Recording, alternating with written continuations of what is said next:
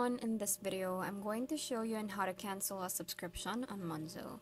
So first thing you're going to need to do is open the Monzo application and then just log into your account if needed. Once you're here, you can see a upgrade button at the top left corner, so you just have to tap on that. So as you can see, I'm using the free version 1, so I don't have the plus and the premium plan. So as you can see in here, it says to get more plus or get more premium, and if you try to look at the benefits of it, it gives you a lot more feature on Monzo that you can use to utilize your money and to utilize the application.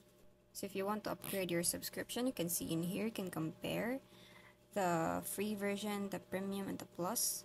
So you can also see here the amount of each plan that you will be paying along the year or monthly. So if you want to cancel your subscription on Monzo, at the top left, you just have to tap on that one. But since I have the free version 1, it says upgrade. But if you have a premium or plus plan, then it will be shown differently in there. So you just have to tap on that.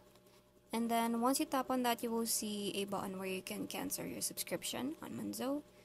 So you just have to simply tap on cancel subscription. And that's basically it. I hope you find this video helpful. Thank you for watching, and I'll see you in the next one. Bye!